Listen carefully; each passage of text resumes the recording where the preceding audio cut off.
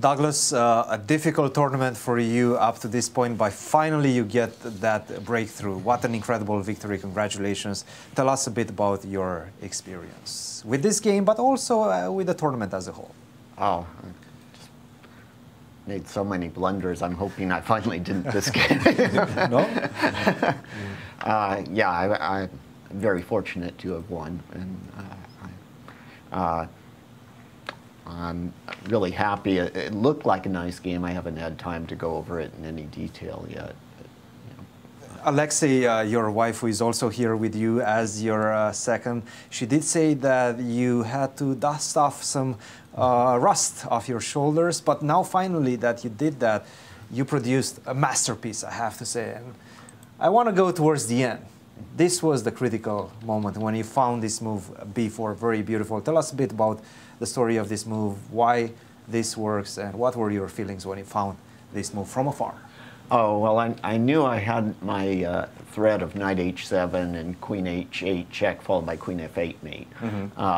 But if I wait too long, then he might be able to consolidate. And so, and he was at the moment threatening a checkmate, or at least a very bad check with the rook e1 check, and I'd have to, which I would have to give up my queen with queen f1 to avoid mate.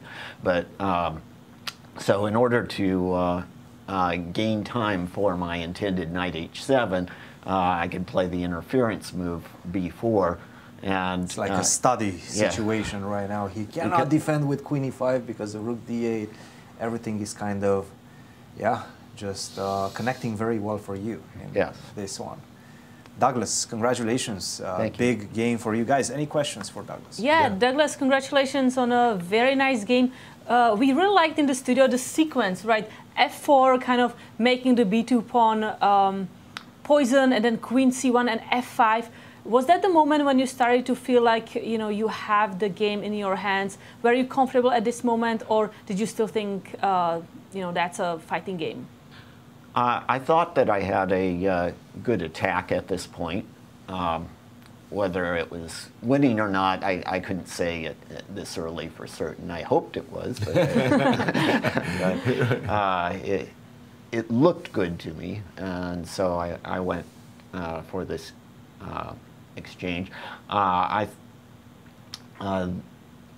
thought he might actually take on f5 with the bishop after after g takes f5, he takes f5, bishop takes f5.